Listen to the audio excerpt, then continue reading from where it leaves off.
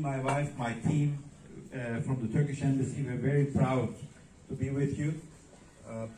Some of you might have watched Turkish TV shows, and you realize coffee is something that's very popular in my culture, as it is in your culture.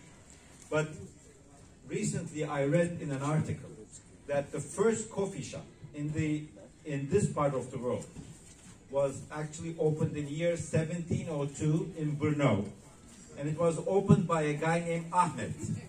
Since you don't have that many Ahmets, he was probably one of our great-grandfathers. But history is repeating itself. We're bringing original Turkish coffee back to Czech Republic. And this week is our Turkish Coffee Culture Festival. So I would like to invite you all. Tomorrow we have a golf tournament here, and we'll have some Turkish food. If you are available, more than welcome to come and join us. Wednesday in my residence, and Martina can provide the address, we have an event where we will be serving Turkish coffee. But if you want, you can ask your waiter for Turkish coffee today, and we have already provided the necessary equipment and machines for Turkish coffee, for real and original Turkish coffee, and you can enjoy it. But as a gift for the raffle, for the tombala, which is exactly the same word in my language, we also say tombala, we have a coffee machine. So the winner can take the machine and the coffee home and start cooking Turkish coffee, as it was done with the Cezve, but now electronically with the machine. My final message, before I give the microphone back: you are playing in one of the best golf fields of the Czech Republic.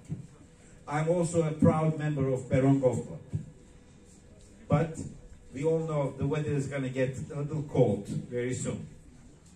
So if you miss playing, there is a place in Turkey called Antalya, where you can play golf 12 months of the year. So until the weather gets warmer again, you are all welcome to visit Turkey and play golf in Antalya. Thank you for having us.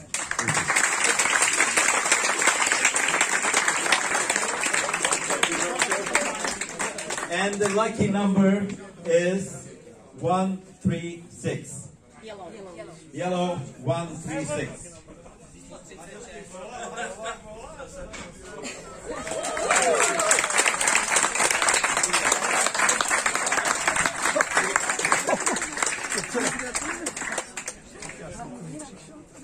Can we have a photo with you? Lena, come join us for a group photo. Maybe Beha, I could, if you don't mind, my wife. Congratulations. Děkujeme, bylo to i s lingvistickým okénkem a historickým okénkem. Takže tedy hlavní cena předána. Gratulujeme.